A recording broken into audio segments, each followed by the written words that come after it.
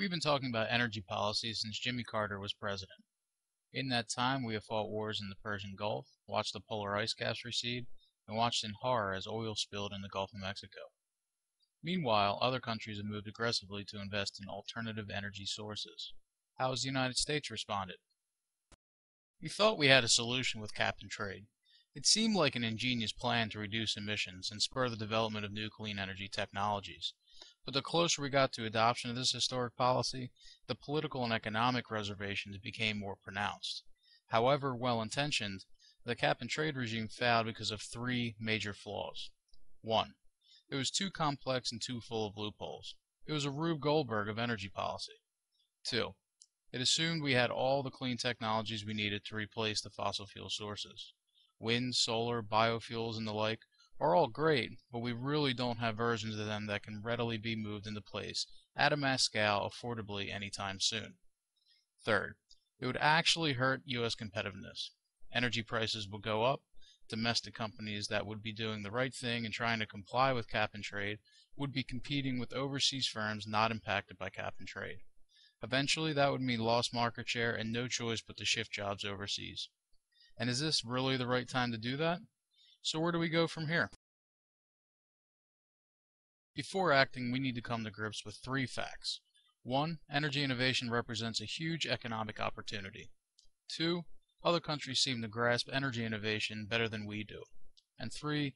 We cannot seize this opportunity by tinkering with a few subsidies for today's alternatives. We need to think bold, but the clock is running. In the report The Atlantic Century, ITIF concluded that the U.S. dropped from number 1 to number 6 among 40 developed countries in competitiveness across a number of categories, such as taxes, education, and productivity. What is worse is that we rank 40th in the pace of change. That means we're falling back on our capacity to keep up. Unless we act creatively and aggressively, we might long for the days when we were number 6. And there's no better place to jumpstart American competitiveness and creativity than in the clean energy sector. We can accomplish this with what we call the innovation carbon price. Briefly, the innovation carbon price will be a $15 per ton tax on carbon on all upstream, combustible, non-feedstock energy sources, such as refineries, power plants, and pipelines. It would sunset in 15 years to allow us to reduce the level of the carbon tax in the future based on the success of clean technologies. We estimate that this could raise $90 billion per year. That's a pretty big windfall, but used the right way, we can get on a firmer footing with our energy policy and get back in the number 1 slot of a competitive, innovative economy. We propose taking 20%, or $15 billion of this revenue, and investing it in a clean energy innovation trust fund, aimed at making clean energy cheap. According to the Energy Innovation Tracker, the United States only invests $4.5 billion annually in clean energy innovation. Many experts say we need something more like $15 to $30 billion in annual investment. The trust fund will provide energy innovation projects like RPE a much-needed annual boost without the uncertainty of the congressional budget process. The other 80% of that $90 billion, or about $75 billion, would fund targeted corporate tax incentives aimed at spurring economic growth and help offset the cost of higher energy prices to businesses and consumers, namely through tax breaks for investing in the building blocks of innovation and economic growth, research and development, workforce training, and capital equipment and machinery. Now let's provide a little more detail about the tax incentives. First, the R&D tax credit. The R&D tax credit is the principal way the government incentivizes businesses to invest more in research, yet the credit has steadily declined in generosity over time as other countries offer more generous incentives. As a result, the U.S. has fallen from having the best R&D tax credit to having the 17th most generous credit compared to the rest of the world. This is important because U.S. R&D growth has stagnated for much of the last 15 years. The most widely taken credit, the alternative simplified credit, is set at 14% for R&D investment made above 50% of the average of the past 3 years of investments, otherwise called the base. We propose increasing the rate to 50% for R&D investments made above 75% of the base. We estimate that increasing the credit in this manner would provide an additional $8.5 billion in tax credits. Second, the collaborative R&D credit. Currently, the U.S. provides a 20% flat tax credit for research consortia of universities, businesses, and government agencies of 5 or more firms conducting only energy research. The credit was implemented in 2005 as a way to incentivize more public-private partnerships in developing clean technologies. But because of the narrow requirements of the credit, it is rarely taken by industry. So we propose increasing the flat rate to 40% and expanding it to include all collaborative R&D between a business and a university or federal agency, as well as for research consortia. We estimate that this will provide an additional $3 billion in tax incentives. Third, the workforce training tax credit. We propose creating a knowledge tax credit by making workforce training expenditures eligible for the alternative simplified credit.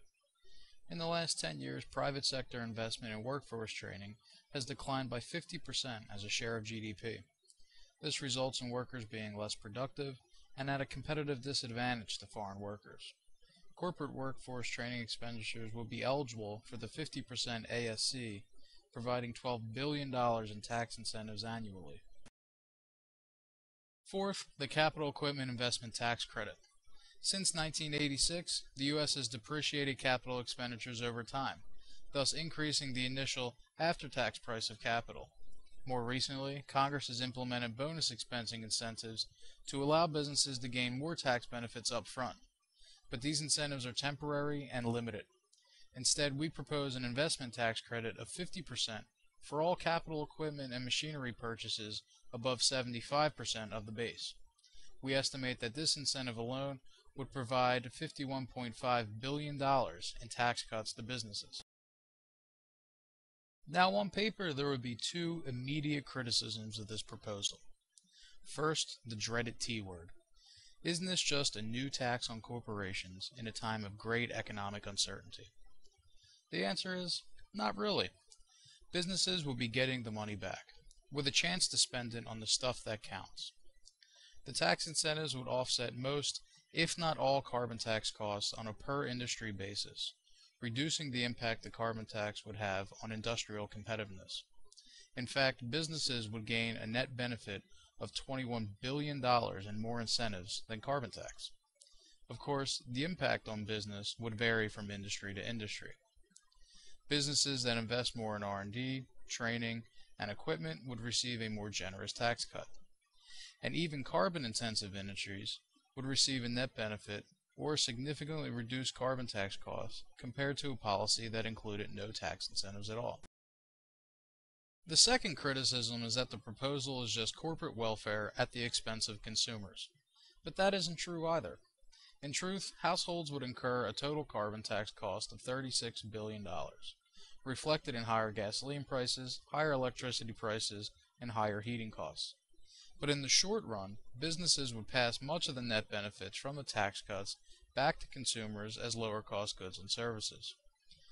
And after accounting for a small percentage of these business net benefits going to corporate shareholders as dividends, consumers would gain $19 billion in lower cost goods. Therefore, consumers would realize only roughly $17 billion in net costs, most of which is invested in the Clean Energy Innovation Trust Fund.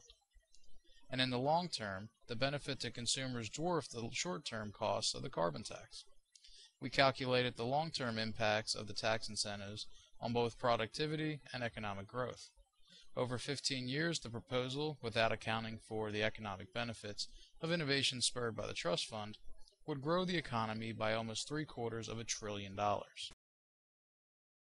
So, the bottom line is this. We know that the last 30 years of debate and a hodgepodge of short-sighted energy policies have not given up the breakthroughs in clean energy innovations we desperately need. We also know our tax policies, education practices, and investments in new R&D and productivity are stagnating, if not declining, and we are slipping behind other countries who are implementing better, aggressive policies. So why not try something new? If there is some consensus that we need to make carbon more expensive in some way, let's do it in a way that gives rise to the energy innovations we need and grows the economy.